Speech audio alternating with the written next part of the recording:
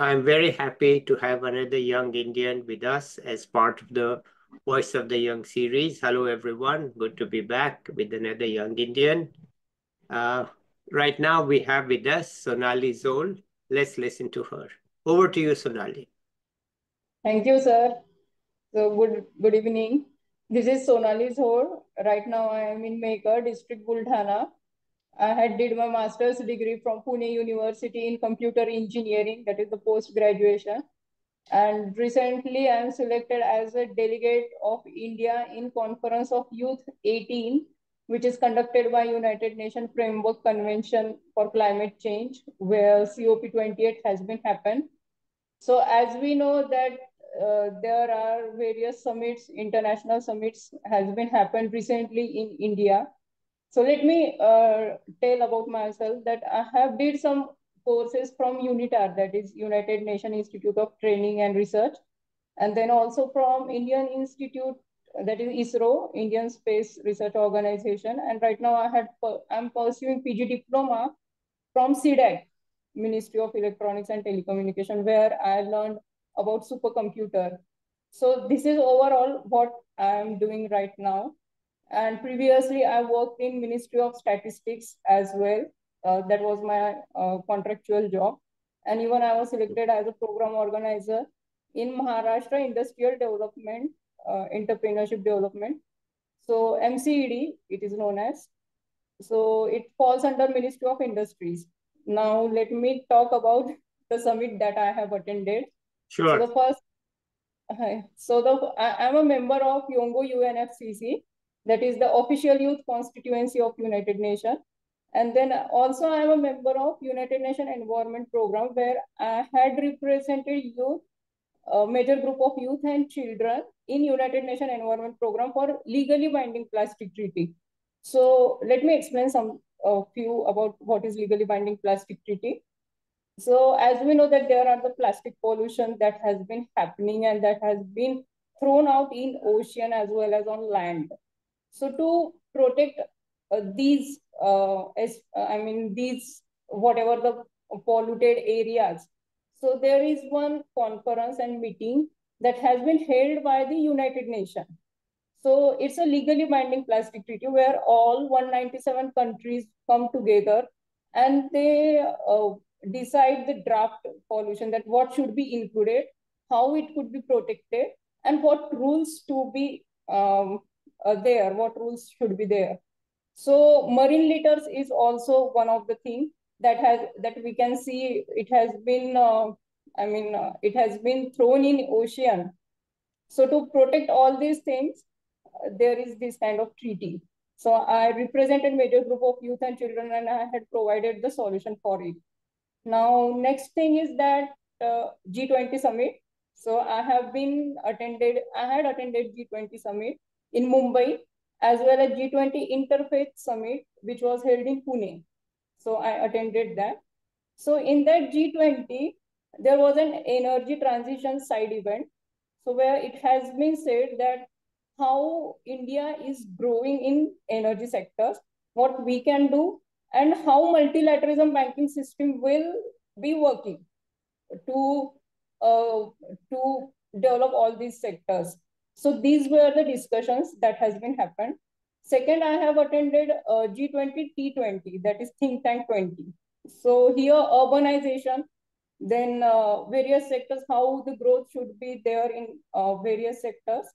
And in G20 Interfaith Summit, there was a discussion on peace. So how peace would be there in the war zone, as we know that there are the Israel and Palestine war zone is happening. So the conflict, in this kind of conflict situation, how the countries can come together, how NGO, non-governmental organization can come together and how they could work. So this kind of discussion has been happened, and there were various dignitaries like UNESCO head, the chair, and then there were the dignitaries from University of Oxford. So I have met such kind of leaders. Yes, sir. And second thing, as a delegate of India in COI 18. So I haven't attended right now. It was in Dubai, but I would share my experience that what is UNFCCC. So United Nations Framework Convention for Climate Change. This is the conference where youth can share their voices about the climate changes. What are the issues that has been there in their regions? So as we know that in South Africa right now, the people were facing from a drought, from the drought situation. Even the unemployment rate is high at there. So there are various friends of mine in South Africa. They were discussing such kind of issues. But I think that rather than raising the voice, we should focus on the solution, and we should focus that how it could be implemented by the youth through the United Nations. So I used to give such kind of solution whenever there is a global youth position paper that has been given to us by the youth constituency. So I used to write it that these are the solution and you should focus on this. Now, next thing is that I would like to talk about the ISRO, Indian Space Organization. So from there, I have completed few courses.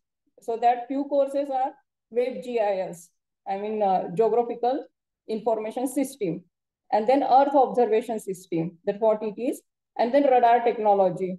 So radar technology means the satellite is detecting what is happening over the Earth, and by using the image processing technology. Now, this is the different kind of words that has been I'm using as I'm a computer engineer student.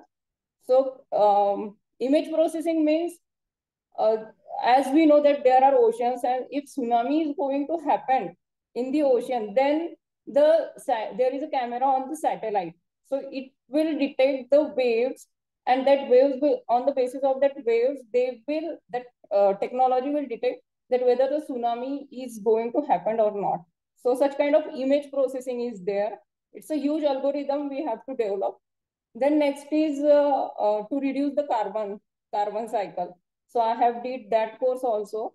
There is one instrument that has been set up in the area where that instrument will detect how much carbon is released in the air and what we can do. So such kind of database is also there. Now, and the third one is that I liked about the ISRO, that is the archaeological survey. So there, as we know that we have a monuments, historical monuments. So in historical monuments, if it is getting damaged, like for example, I'm just giving, if suppose a Taj Mahal is there, we are saying that, oh, it's a beautiful monument, but what is there inside in the structure, whether it is getting damaged or not due to the weather condition. So that has been detected by the satellite, by the radar technology. So such kind of technology I have learned, and then I'm sharing with the United Nations as well, that we are having such technology, we can use it, and we can also skill the youth as well, so that they would be having the hand in these kind of skills, and then they can have their own development. Now, the second thing I would like to say about the CDAC METI. CDAC METI, where our first Param supercomputer has been invented by India. So there we were working on how that supercomputer means how it's working, what is meant by cluster development, how the data is gathered, and how the computational methods has been carried out. So it's a huge thing and a huge invention that India has did, and I'm still learning on it. And then cloud computing is the another technology, and artificial intelligence is the another one where I have learned I have did some courses. So yes, sir, this is my journey right now. If I anything should I explain? Well, first, let me say it's a very inspiring story. Okay. Thank you, And sir. you have worked so hard and achieved so much. I had always felt that today's Indian young people, including women, are very hardworking, motivated, and skilled. And Yes, sir. you have proved me right. You have Thank you, proved, sir. right? You know, that's why I set up this channel, because Indian society has not realized it. They have not caught up to this reality, and they don't give the young people a platform, a channel to showcase themselves, to talk about themselves, to explain what they've done. Because, you know, we are still in the old fashioned seniors talk, juniors listen, right? But I think that time is over. The juniors like you are very highly accomplished and, you know, world class. So why should they not have a platform? And so here we are.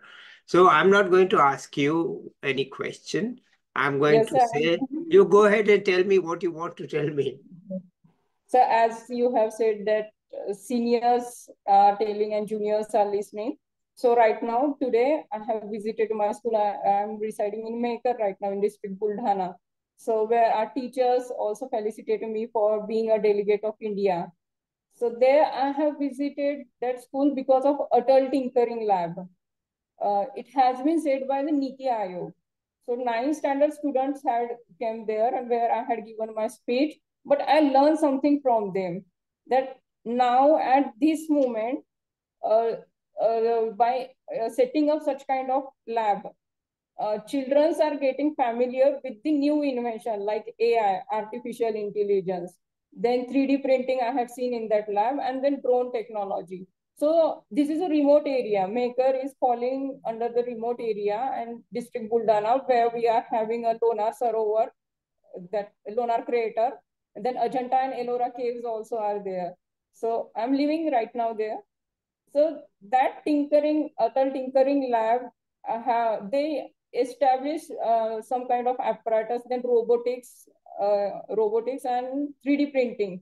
These kind of things I have seen. So where I felt that, yes, now we are moving towards the innovation. So children are having that kind of a tendency that rather than studying the bookish knowledge, an innovative idea should be produced inside them. So if such kind of lab should be established in each and every state, then obviously not only children but also the people living in the remote area, they will be getting motivated that yes, we can do something. If these labs have been set by the school, after some time, it might be happened that the lab will be converted into a company.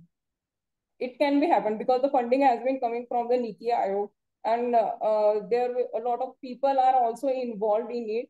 So this can be happened. That means in a remote area, we would be establishing a company, an IT company, which is innovated or invented by the Indian people, by the Indian mindset.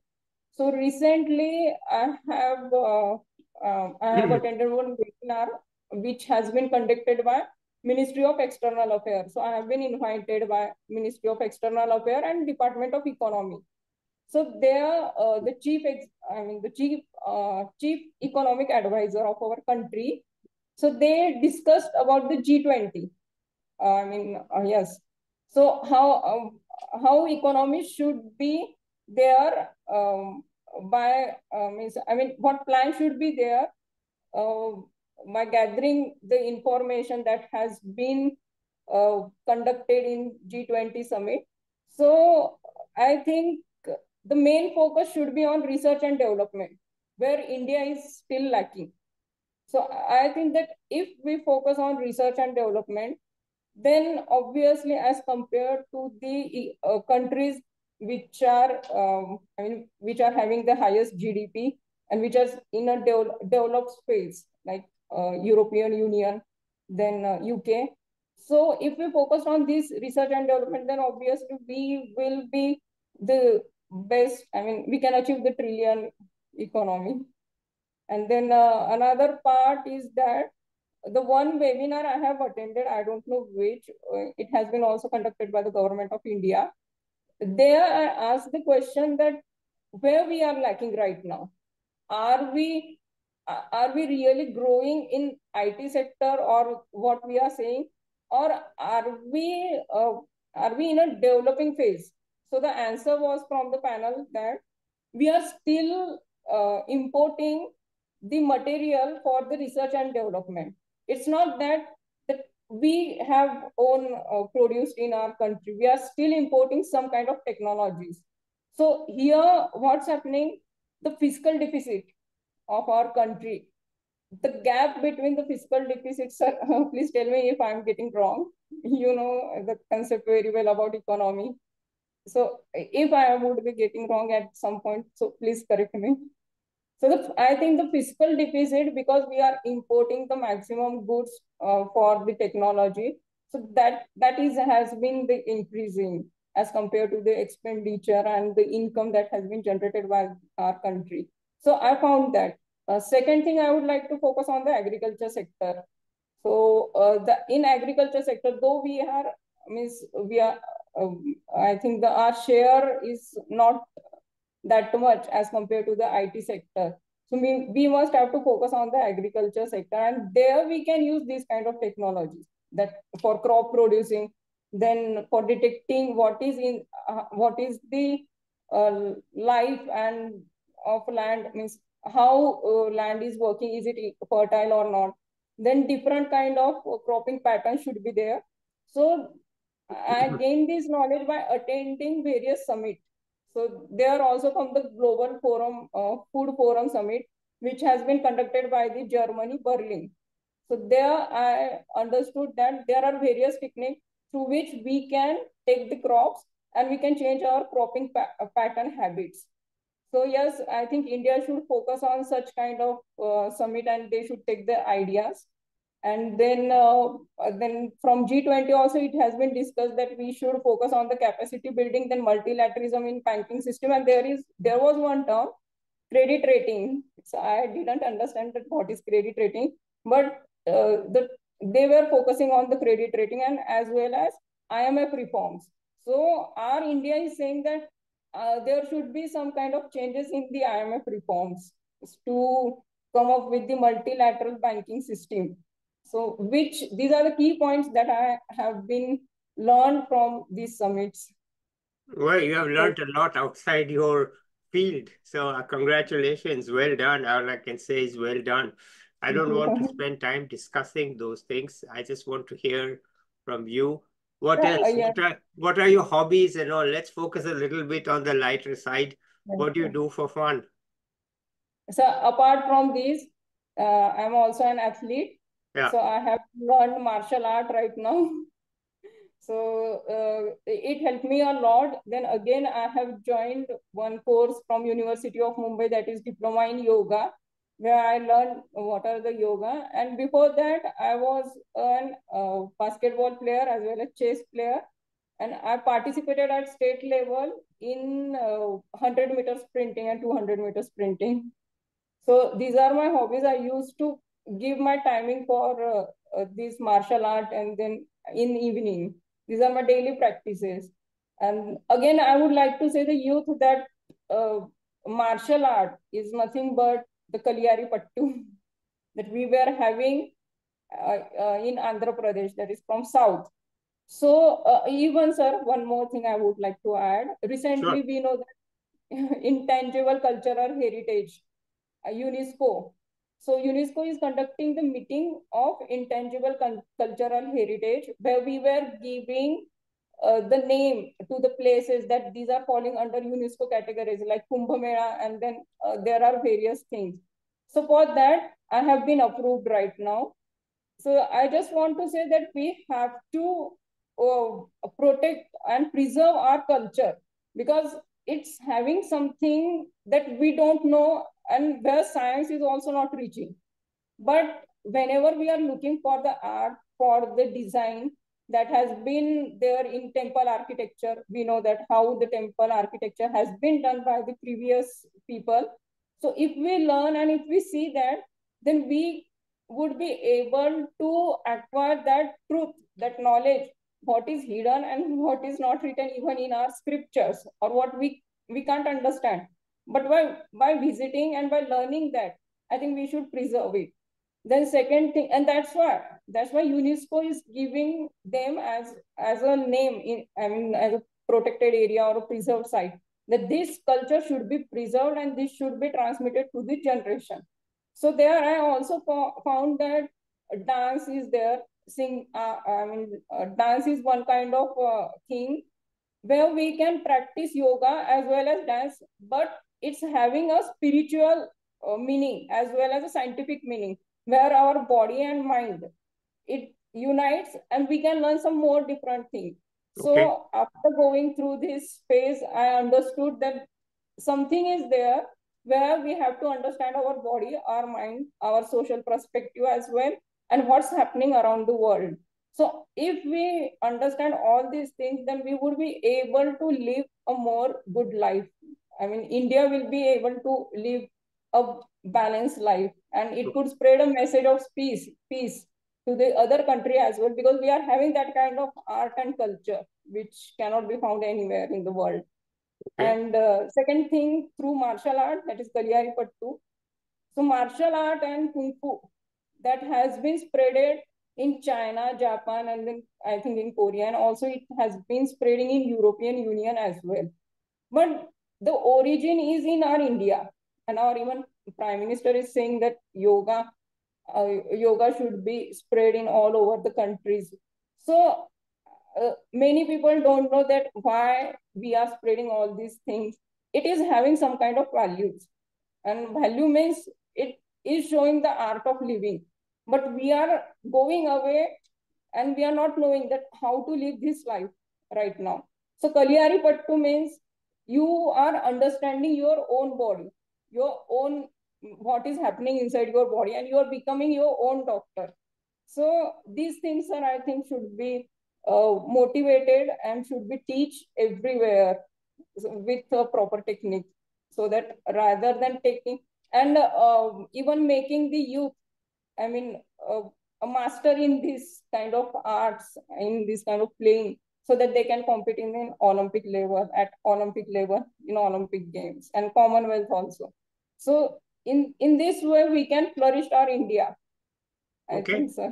That's a very optimistic message. I'm happy to hear it. Any Thank you, tips you sir. have for young people?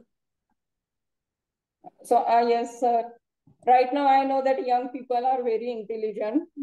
I mean, they are having the hands-on training and various facilities and opportunities has been provided. But rather than believing on the orthodox thinking that has been implemented in the minds of the people, or if you find in the surrounding, don't believe in that. Then stay away from the social media. That's very crucial, because artificial intelligence means whatever the data you are gathering, that has been shown in your mobile phone, or whatever you are searching, but that's not the real, and that's not the truth.